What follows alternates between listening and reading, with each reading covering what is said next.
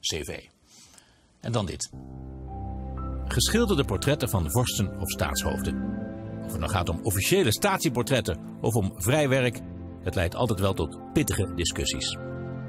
Het komt namelijk maar zelden voor dat werkelijk iedereen enthousiast is over wat de kunstenaar op het doek heeft gezet. Of het nou gaat om de koning of om de koningin. Over smaak valt nu eenmaal niet te twisten.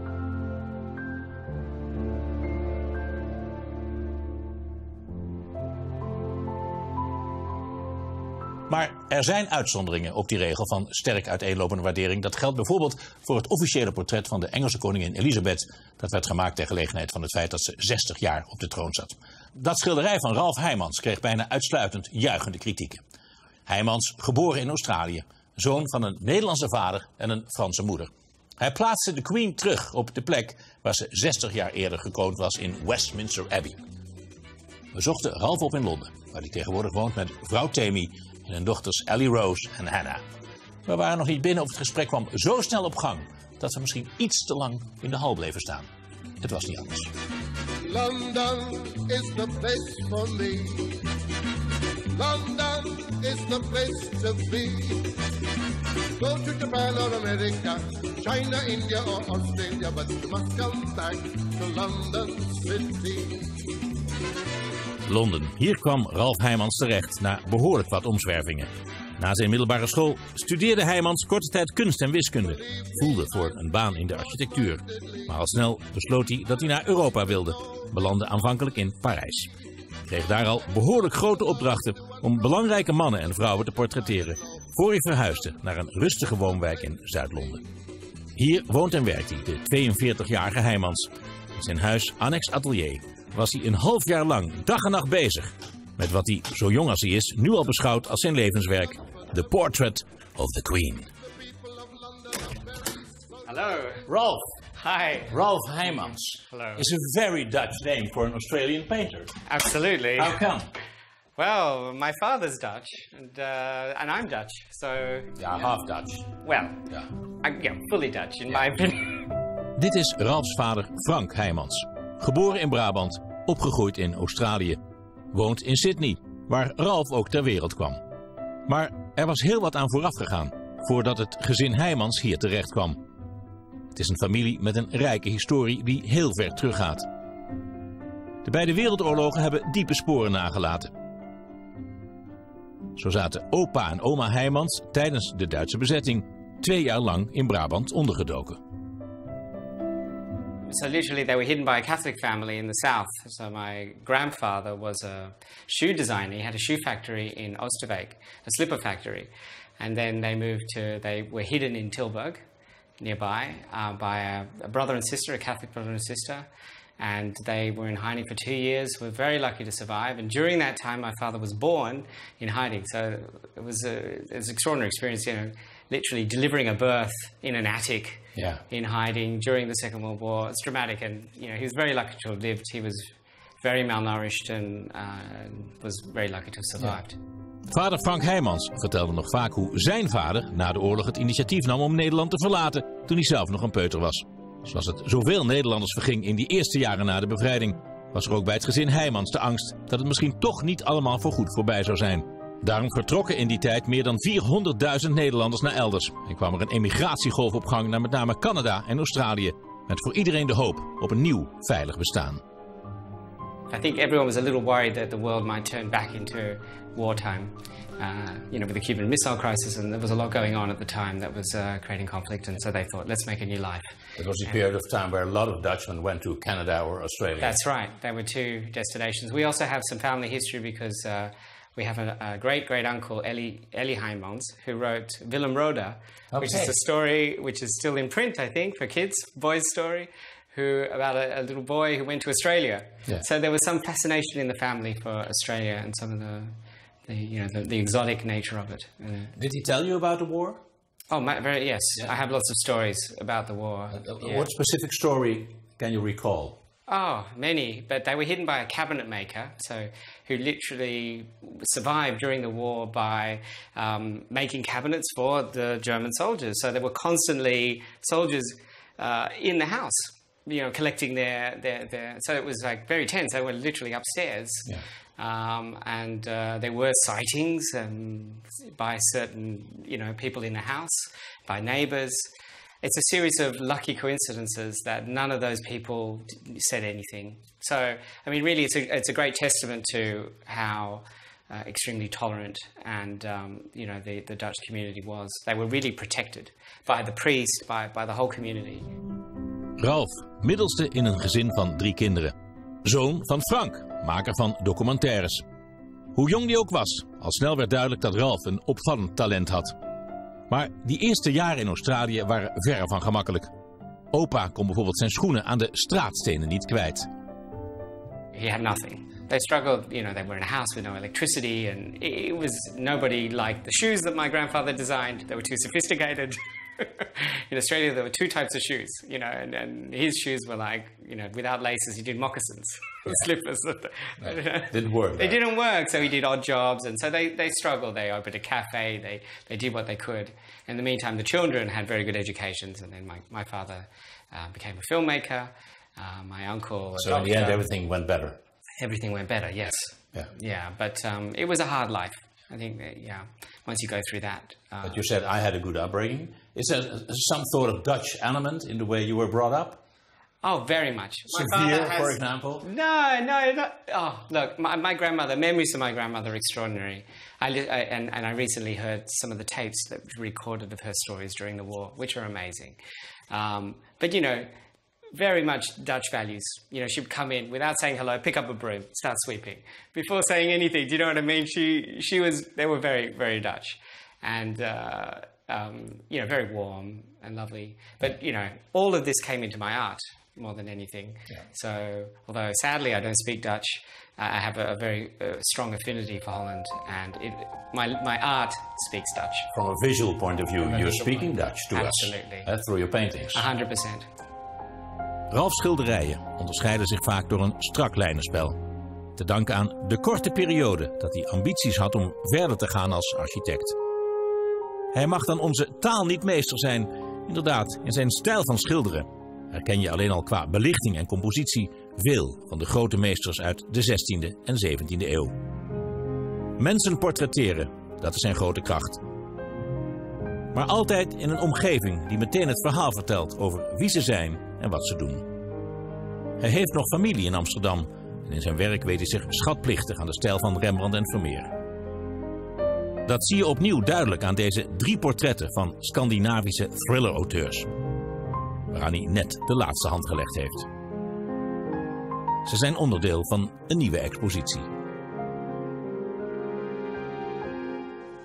So you're not Dutch, but in your work, yes, there's an enormous influence of, let's say, the Dutch masters. Absolutely. Can I say that? Absolutely. I mean, this is very early days, a few days' work on this one, but this will be a portrait of Ben Kingsley. So I recently spent a week with him in Morocco on location, and we had a concept that we were working on together for a portrait. So too early to tell, but you get a sense of how I build up my canvas, which is very Dutch, from a very warm imprimatura, and then a series of glazes. So very much inspired by... You're a contemporary 16th century Dutch painter, aren't you? Ralf mengt zijn eigen verf volgens oud recept. Werkt met oude technieken, maar toch zijn zijn portretten zeer eigentijds. Is goed deels te danken aan dat verhalende element in zijn schilderijen dat als zeer apart wordt ervaren. Hoe die te werk gaat kun je mooi zien aan de voorbereiding voor het grote schilderij van de beroemde Russische dirigent en pianist Vladimir Ashkenazy. Bij Heijmans is de basis altijd een foto. Maar die moet dan wel uit een ideale hoek genomen zijn. Hij had een bijzondere reden waarom hij juist Ashkenazy wilde portretteren. He's an extraordinary musician. He gives a lot in his music. But also his connection to Australia is one of the heart, because his son had a water skiing accident and lost a limb. And there was one microsurgeon at the time who was the expert, and he was Australian. He came in from Australia, fixed up his son, and then he said, "What can I do to repay you?" And he said, "Come to Australia and do a few concerts." And he did. And he did. So his connection with Australia is one of love. And so hence the gesture of the hand on the heart. Als je zo duidelijk beïnvloed bent door de Dutch Masters, moet je toch tenminste één echt favoriet schilderij hebben. The most beautiful Dutch painting is The Jewish Bride for me. When I saw it at the Can you explain why? Maybe you can't, because that's the beauty of art, is that there's this mystery, magical quality, but it has something. There's an extraordinary intimacy, an amazing quality, textural quality in that painting, but it's really the quality of light. Rembrandt is able to transform paint into light, like a magician. Is there a number 2 also? Well, it might be the painting at the end, the Night Watch, because it's magnificent. I think it's for portraits. That was the first major painting that took portraiture out of its restraints, and so a scene which might have been a casual grouping of figures became an event, and has this mysterious quality that it's magnetic. Details zoals dat nauwelijks zichtbare oog achterin van Rembrandt zelf, dat maakt dat Ralph zo enthousiast is over dit schutterstuk. From his grave, Rembrandt says, "Thank you." Yeah. Very nice. Is he paying for the painting? How does it work? Well, this is a collaboration. Okay. Mostly I do paintings that are private commissions. Because you're working 6 months on it, a year from time to time? Yeah. But isn't it boring working for a year on the same portrait? No, it's a labour of love. It's a labour of love. You're not coming into the door mornings at 6 o'clock and say, Jesus, we're again the same painting. No. Again Ben Kingsley. No. I'm very patient. I'm impatient in every other aspect of my life. But with painting I have infinite patience. Dat hij voor dit soort werk normaal gesproken bedragen kan vragen tot zo'n €150.000... komt mede door zijn droomopdracht, die Ralph vooral ook te danken had aan het portret dat hij jaren eerder maakte van de Deense kroonprinses Mary. Then suddenly you're the talk of the town because you got commissioned to make the portrait of the Queen for the Diamond Jubilee. Yeah, that was amazing. What was your first reaction? A bit of panic, because it was in 10 days. I had 10 days notice, so I had to prepare. Are you free in March, I think it was, wasn't it? That's right. I was in Australia. It was late February. I got on a plane. I said, right, I'm coming to London. If this happens, it happens. I need to be prepared. I had this big vision for the painting, and that was to set the Queen in Westminster Abbey where she was crowned. Being the Diamond Jubilee, there's no better place. That's the most significant. Buckingham Palace wasn't beautiful enough? Yes, but not meaningful enough for this. I think, the Diamond Jubilee is a milestone. Only one other Queen has ever... That was your first reaction. What was your secondary reaction? After the panic? Nerves. Yeah. On a scale from 1 to 10? 10. Yeah, no, really? Yeah. Yes, but everything fell away when I met her. But yes, it was nerve-wracking because I had 1 hour with the Queen, and I was lucky to get that hour because no other artist got any time with her during the Diamond Jubilee, being extremely busy. So it had to be well choreographed and planned. Yeah. You went off to Buckingham Palace, and there she was. Was she a good sitter? She was a great sitter. Yeah. I don't think you could find a better sitter. Yeah. Did she wear what she wanted? You wanted her to wear? Yes. So she wore... That was a surprise, probably, or not? It was. There was a sense of surprise because we were told before that she wouldn't be able to put the robe on, which requires 4 footmen to carry it. It's 18 foot long. It weighs God knows how heavy. So it was a big... but then we were told just before the sitting she will wear it, and so we were thrilled. Jewelry? The full works. Those are Queen Victoria's diamonds, which are, I think, the greatest diamonds she owns. They were given to Queen Victoria on her coronation. And what were you wearing? Well, the only unusual thing about what I was wearing was a tie. So That's the what first I said. time, the first time I wore a tie. You can't show her your hair. That's right. No. So I was on my best behavior. And could you direct her? Say, could you look into that direction, for example? It was difficult. I was given the correct protocol, how to address the Queen. I was said, you must say, may I take control now, ma'am? And I couldn't really bring myself to say that. I mean, try saying that to the Queen of England. It's quite difficult. Yeah. But she got the point. Zegt Queen Elizabeth, en je hebt het meteen over het strengst denkbare protocol. Dat Michelle Obama een arm om haar heen legde, nou, vooruit. Maar dat de Australische premier Julia Gillard bij de verwelkoming van de koningin geen hoed droeg, schande. En dat haar voorganger Paul Keating tijdens een bezoek aan de Queen zei dat het koningschap totaal uit de tijd was, onvergeeflijk. En dat hij ook nog iets te intiem was bij Prins William, helemaal not done.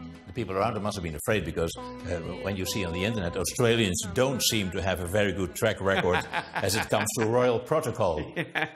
That's right. You are an exception to the rule, probably. I am, and I happen to be know quite well the Prime Minister for whom that expression is made famous. But No, I was very well briefed on correct protocol. Yeah. And it's very important.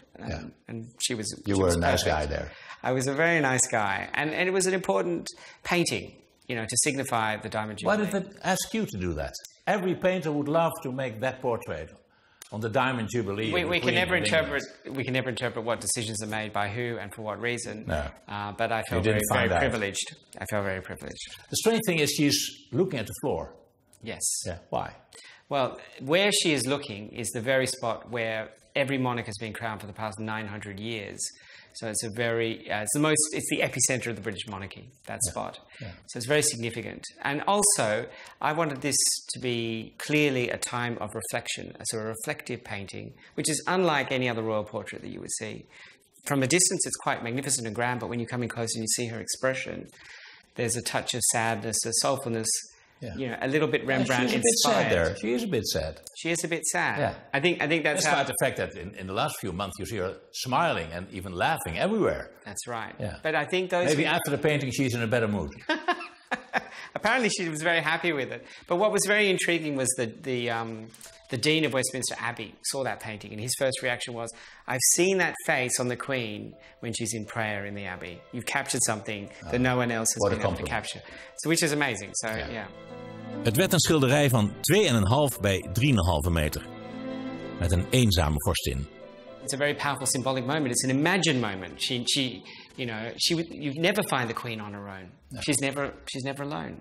And so this painting is a symbolic painting. So that's the result of your exhaustive preparation, let's say. Yes. You know that before. Absolutely. Yeah. So it's an expression that I have. It's a concept that I want to express. Het schilderij was nog maar net tentoongesteld in Westminster Abbey of het haalde opnieuw de voorpagina's omdat het zwaar beschadigd was. Then it was vandalized in 2013. Why was that? Well, you must have slept very badly. It was a very, very troubling time to go through that. It was very nerve-wracking. So what happened was a man was making a political protest, and why with this painting? Well, it's the Queen. She's sacred, but it's also art, and it's also at the Abbey. So it was going to attract a lot of attention to his cause. So I think that's why he targeted the Queen. I mean, there's nothing more sacred in this culture. Echtgenote Tammy is de stille kracht achter het succes van Manlief. Accepteerde zonder morren dat Ralph tijdens de productie van het portret van de Queen 10, 12, soms 14 uur achtereen niet aanspreekbaar was. Ook op dagen waarop de mussen van het dak vielen, zat hij binnen, zwoegend en zwetend. Want waar hij normaal gesproken een jaar neemt voor een portret, daar moest de bestelling nu binnen 6 maanden ten paleize worden afgeleverd. Ook de kleine Hannah en Ellie Rose begrepen dat papa even iets anders aan zijn hoofd had dan voorlezen of een bezoek aan de zoo. Voor hij settelde was heijmans rusteloos op zoek naar een plek waar hij kon aarden. Die route bracht hem van Australië via Parijs uiteindelijk naar Londen. So you've come a long way in your young life. Australia, Paris, London. Yes, absolutely. Yeah, no, it's been a great journey. Yeah, absolutely. Is it a surprise to you? Well, no. This is how I would hope things would turn out. Yeah. No, I mean, of course, it's always a surprise to get a commission to paint the Queen, because I wrote a list. I found an old list of people I wanted to paint from 10 years ago, and the Queen was number 1. So it's a very nice feeling to be able to tick that one off the list. Yeah. And who's still on the list? There are many people. Nice to do the Clintons. They look like they could be some very important people coming up. Yeah. Some great statesmen, I was just thinking, it'd be great to do the likes of Kissinger or Gorbachev. Yeah. These people are timeless, they're part of our history. And just portraits, just interested in people, no landscapes here. No, I'm very much a portrait painter. I feel that's where my particular, passion lies. And from the beginning on already? It has, from early on, yeah. I love exploring the psychology of people and telling their story through the setting, and that is my great love. And we see the work of the next generation already. Are they as talented as their father? They're very talented children. They're multi-talented. We're still working out where their specific talents lie, but it's wonderful raising children. It's the most incredible experience. And they never ask you, what are you doing there 12, 14, 16, 18 hours at a time? They have this concept of me working. It's a mystery for them to come into the studio. It's like, walking into a magical garden or something. Their eyes are wide open, and it's they love coming in, watching, and you know, they love, because I play music when I paint, always classical music, so they love dancing around. And so it's kind of slightly panicky. But isn't that's a movie? Your kids dancing while you're painting. Yeah, exactly. Yeah. That's the maximum one can ask from this life. Exactly. These are, let's say, heavy commissions. Yes. You have two very young children who keep you awake already, but this also must keep you awake from time to time, or not? Absolutely. Yeah. It's an very all-consuming. relaxed, but it's a tough job for you. It's very tough. There's a lot of You work in a very detailed manner. Yes. You prepare everything. Yes.